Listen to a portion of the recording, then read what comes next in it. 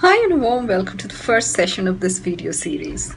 It is great that you all have already decided to start exploring avenues to create an additional or alternate income market for yourself.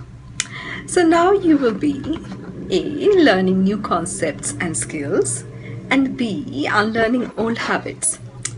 Some of you may have already read the booklet or maybe halfway through.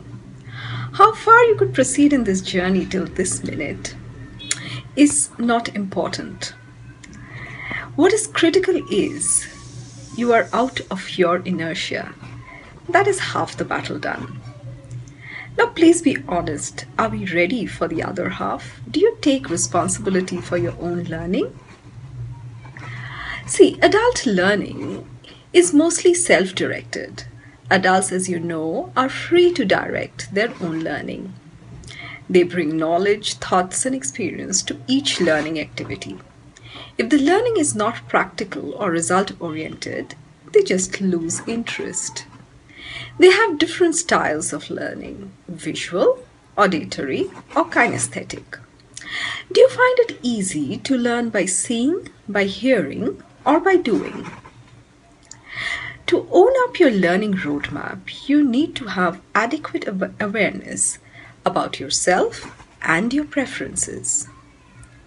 So to enable you, what will this video series cover?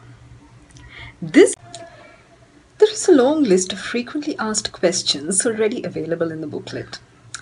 We will still address a few of them here to expedite your learning process because some of those are really crucial. We will also address queries that we receive on mail or during Skype sessions for the benefit of others. So in today's session, we are going to focus primarily on why people tend to engage in alternate learning and earning model. The trigger can be an aversion towards A. exams, B. scores, C. grades, D. certification, E. competition, F. mundane learning, G. disconnect between learning and outcomes. And the motivation to try an alternate mode of earning can be financial freedom, passive income, work-life balance, flexibility, early retirement, anything. But those are some of the popular buzzwords that are beaten to death by many coaches and mentors and speakers. Let me take you a step further. For those who have finished reading the booklet, you must be well versed about the different levels in Maslow's hierarchy of needs. 1. Your basic needs that include your physiological and security needs. 2. Your psychological needs that includes your relationships, sense of esteem, and accomplishment. 3. Finally, at the apex of Maslow's pyramid are your self-esteem needs, and to get here, one has to achieve previous needs and master them. So if you are earning well, your basic needs are taken care. If you have a paper or property asset, you kind of feel secure about the future.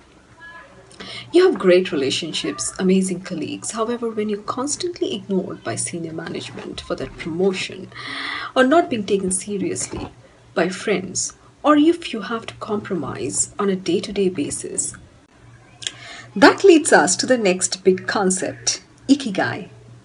While Maslow's pyramid outlines where you are today in the landscape of needs, IKIGAI simply defines what you would like to do today to get paid and to fulfill those needs. If you have completed the exercises in the first 2 chapters, you will know. If you do not know why you want to do this, or for that matter anything new, you can never figure out how you will do it or what you will do. It will stop as abruptly as it started. So find your Ikigai first, your purpose of being, and then choose your path. All references and concepts that I'm talking about in this video, there are links below which you can deep dive anytime you want. I strongly recommend you do because it will assist you when you're coaching or facilitating. Now, why have we kept the duration of these sessions limited to just 8 to 10 minutes?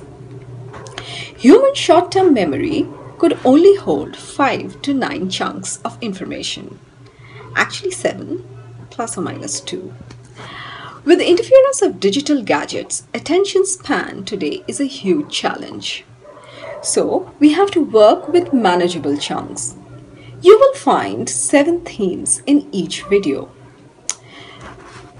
So the challenge today is not in finding information, but in processing information. First, that you are not at a crossroads anymore and you have started on a definite learning path, which is great. Second, you will have to own up your own learning. Third, what support can you expect from these videos to facilitate your self-learning? Fourth, you have to figure out why you want to do this, your purpose, your reason, your rationale.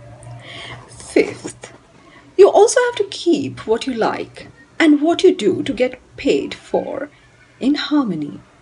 Sixth, one concept learning in every video, 7-chunk theory is what you learned today. Finally, a quick summarization.